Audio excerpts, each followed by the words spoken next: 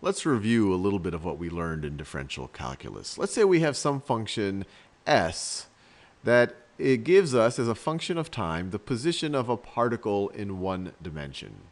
If we were to take the derivative with respect to time, so if we were to take the derivative with respect to time of this function s, what are we going to get?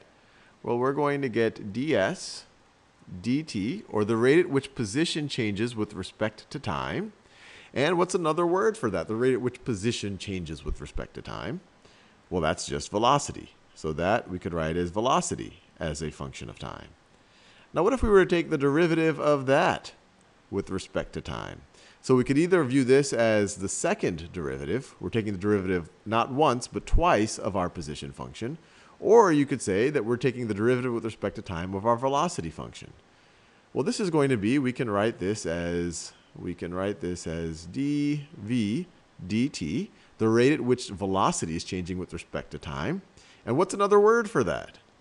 Well, that's also called acceleration. This is going to be our acceleration as a function of time. So you start with the position function, take its the position as a function of time, take its derivative with respect to time, you get velocity. Take that derivative with respect to time, you get acceleration. Well, you could go the other way around. If you started with acceleration, and you were to take the antiderivative,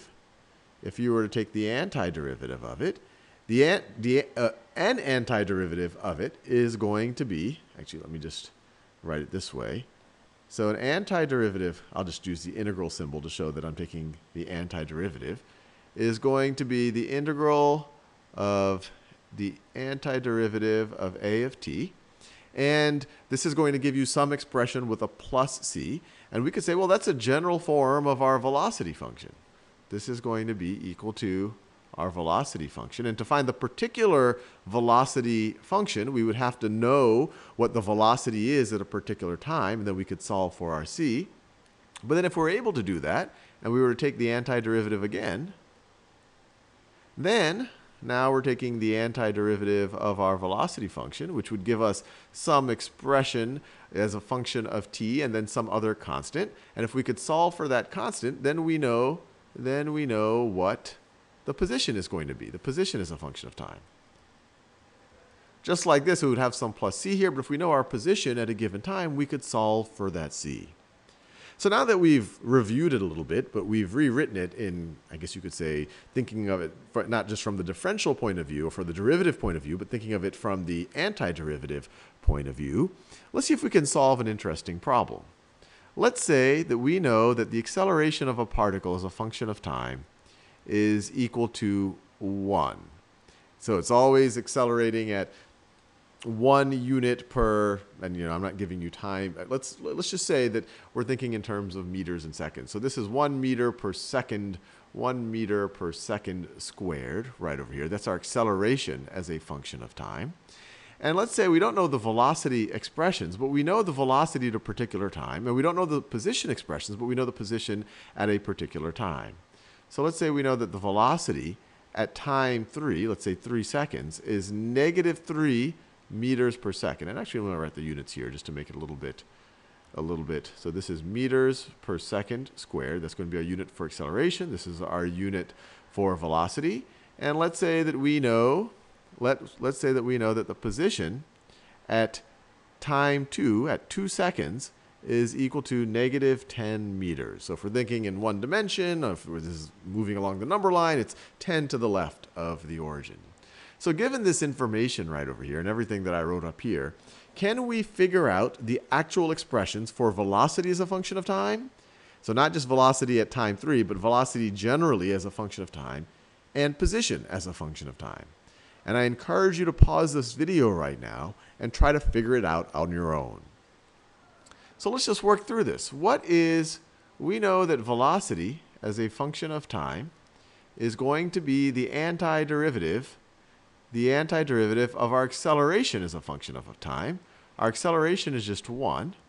So this is going to be, the antiderivative of this right over here is going to be t, and then we can't forget our constant, plus c. And now we can solve for c because we know v of 3 is -3. So let's just write that down.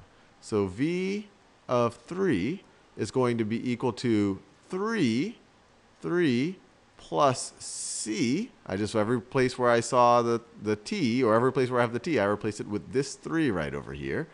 Actually, let me make it a little bit clearer. So v of 3 is equal to 3 plus c. And they tell us that that's equal to negative 3. So that is equal to negative 3. So what's c going to be? So if we just look at this part of the equation, or just this equation right over here, if you subtract 3 from both sides, you get c is equal to negative 6. And so now we know the exact expression that defines velocity as a function of time. V of t is equal to t plus negative 6, or t minus 6. And we can verify that. The derivative of this with respect to time is just 1. And when time is equal to 3 minus 6 is indeed negative 3. So we've been able to figure out velocity as a function of time. So now let's do a similar thing to figure out position as a function of time. We know that position is going to be an antiderivative of the velocity function. So let's write that down.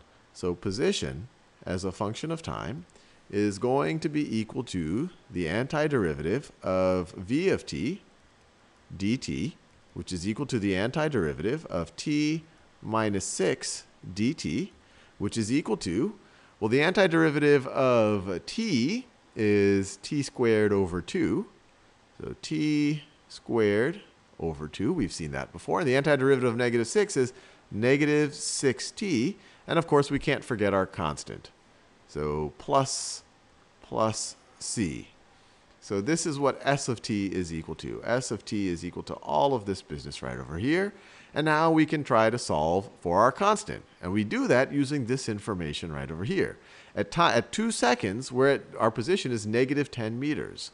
So s of 2, or I could just write it this way. Well, let me write it this way. S of 2 at 2 seconds is going to be equal to 2 squared over 2. That is, let's see, that's 4 over 2. That's going to be 2 minus 6 times 2. So minus 12 plus c is equal to negative 10.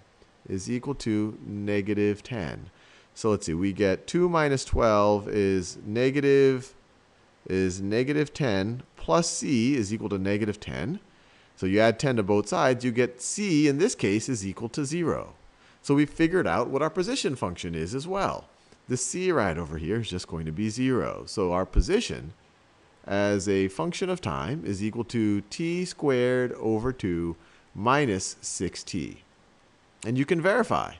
When t is equal to 2, 2 squared over 2 is 2, minus 12 is negative 10. You take the derivative here, you get t minus 6. And you can see, and we already verified, that v of 3 is negative 3. And you take the derivative here, you get a of t just like that. Anyway, hopefully you found this enjoyable.